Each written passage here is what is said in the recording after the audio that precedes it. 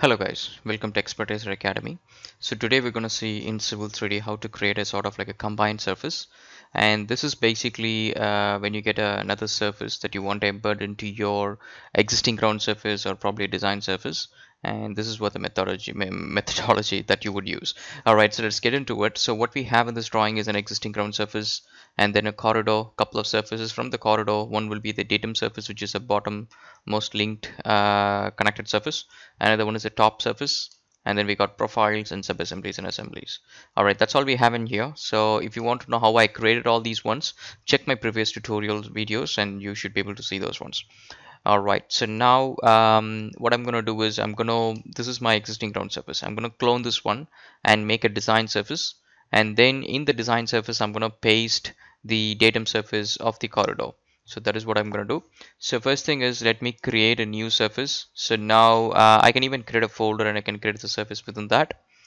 So I'm going to create a surface. I'm going to call this one as design surface. And then I'm going to give a different style to it so it doesn't look in the same way as contours that we have here. So I'm going to choose triangulation magenta. And remember, these styles will change based on the country kit and template that you use. So I'm going to click on OK. So even though the surface is created, you may not see anything on the screen. It's just because we have not added any data into the surface. So I'm going to expand into design surface, expand into definition, and then there is an option that says we're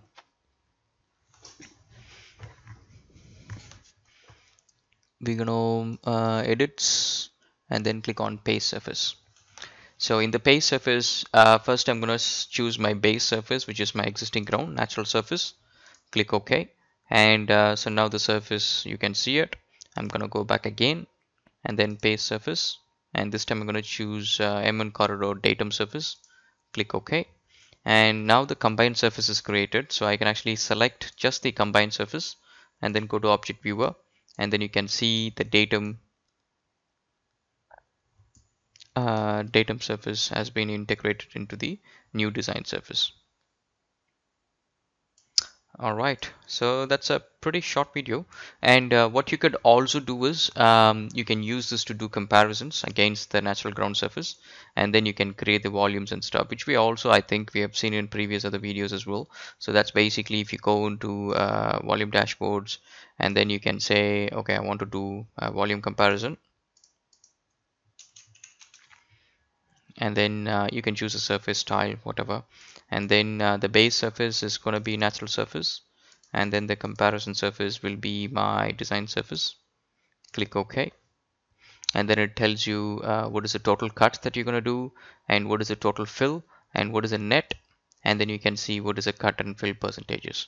So this gives a very clear idea of what is happening, and then you can also get a report out of it as well. So that is all for this lesson here, guys, and we'll catch up in a couple of other tutorials as well. Just let me know if you have any other questions. I'll happy to assist you whenever I can. All right, guys, thank you so much, and if you like the video, subscribe to the channel and share it with your friends as well. Thank you so much.